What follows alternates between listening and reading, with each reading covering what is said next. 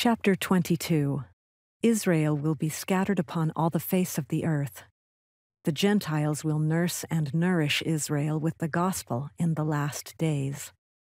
Israel will be gathered and saved, and the wicked will burn as stubble. The kingdom of the devil will be destroyed, and Satan will be bound. About 588 through 570 BC. And now it came to pass that after I, Nephi, had read these things which were engraven upon the plates of brass, my brethren came unto me, and said unto me, What meaneth these things which ye have read? Behold, are they to be understood according to things which are spiritual, which shall come to pass according to the Spirit and not the flesh? And I, Nephi, said unto them, Behold, they were manifest unto the prophet by the voice of the Spirit. For by the Spirit are all things made known unto the prophets, which shall come upon the children of men according to the flesh. Wherefore, the things of which I have read are things pertaining to things both temporal and spiritual. For it appears that the house of Israel, sooner or later, will be scattered upon all the face of the earth, and also among all nations. And behold, there are many who are already lost from the knowledge of those who are at Jerusalem. Yea, the more part of all the tribes have been led away, and they are scattered to and fro upon the isles of the sea, and whither they are, none of us knoweth, save that we know that they have been led away. And since they have been led away, these things have been prophesied concerning them, and also concerning all those who shall hereafter be scattered and be confounded, because of the Holy One of Israel. For against him will they harden their hearts. Wherefore they shall be scattered among all nations, and shall be hated of all men. Nevertheless, after they shall be nursed by the Gentiles, and the Lord has lifted up his hand upon the Gentiles, and set them up for a standard, and their children have been carried in their arms, and their daughters have been carried upon their shoulders. Behold, these things of which are spoken are temporal. For thus are the covenants of the Lord with our fathers. And it meaneth us in the days to come, and also all our brethren, who are of the house of Israel. And it meaneth that the time cometh that after all the house of Israel have been scattered and confounded, that the Lord God will raise up a mighty nation among the Gentiles, yea, even upon the face of this land, and by them shall our seed be scattered. And after our seed is scattered, the Lord God will proceed to do a marvelous work among the Gentiles, which shall be of great worth unto our seed. Wherefore, it is likened unto their being nourished by the Gentiles, and being carried in their arms and upon their shoulders. And it shall also be of worth unto the Gentiles, and not only unto the Gentiles, but unto all the house of Israel, unto the making known of the covenants of the Father of heaven unto Abraham, saying, In thy seed shall all the kindreds of the earth be blessed. And I would, my brethren, that ye should know that all the kindreds of the earth cannot be blessed, unless he shall make bare his arm in the eyes of the nations. Wherefore, the Lord God will proceed to make bare his arm in the eyes of all the nations, in bringing about his covenants and his gospel unto those who are of the house of Israel. Wherefore, he will bring them again out of captivity, and they shall be gathered together to the lands of their inheritance, and they shall be brought out of obscurity and out of darkness. And they shall know that the Lord is their Savior and their Redeemer, the Mighty One of Israel.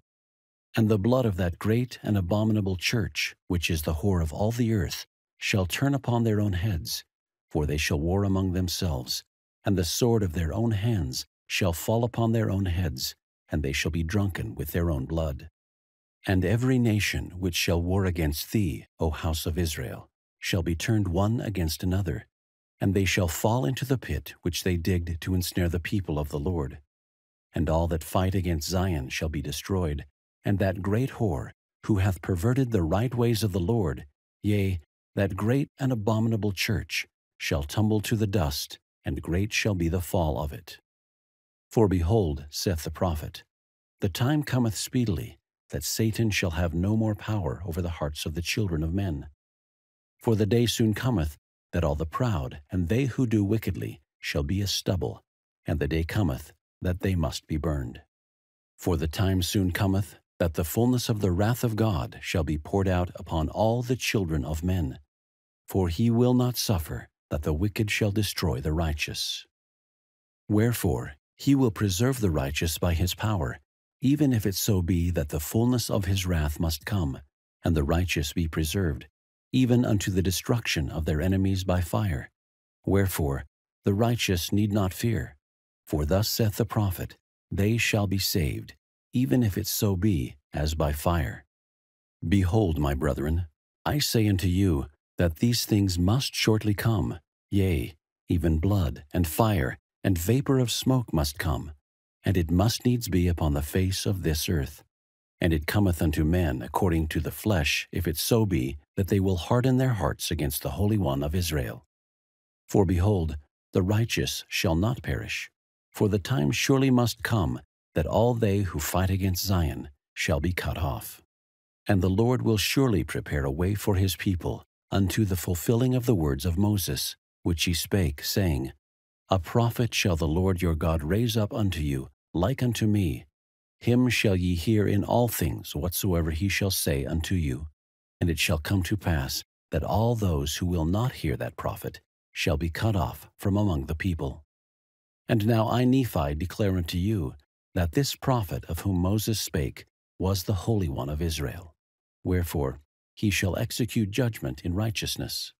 And the righteous need not fear, for they are those who shall not be confounded. But it is the kingdom of the devil, which shall be built up among the children of men, which kingdom is established among them which are in the flesh.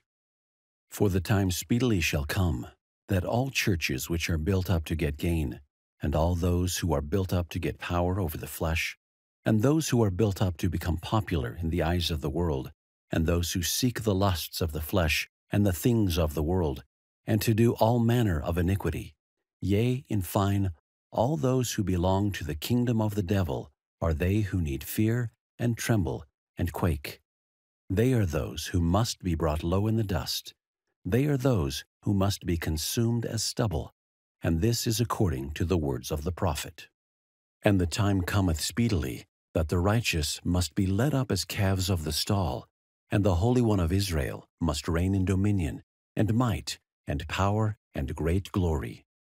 And he gathereth his children from the four quarters of the earth, and he numbereth his sheep, and they know him, and there shall be one fold and one shepherd, and he shall feed his sheep, and in him they shall find pasture.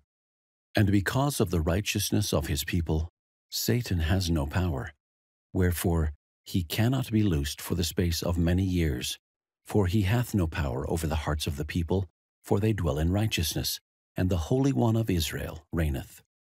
And now, behold, I, Nephi, say unto you that all these things must come according to the flesh. But behold, all nations, kindreds, tongues, and people shall dwell safely in the Holy One of Israel, if it so be that they will repent. And now I, Nephi, make an end, for I durst not speak further as yet concerning these things. Wherefore, my brethren, I would that ye should consider that the things which have been written upon the plates of brass are true, and they testify that a man must be obedient to the commandments of God. Wherefore, ye need not suppose that I and my Father are the only ones that have testified and also taught them. Wherefore, if ye shall be obedient to the commandments and endure to the end, ye shall be saved at the last day. And thus it is. Amen.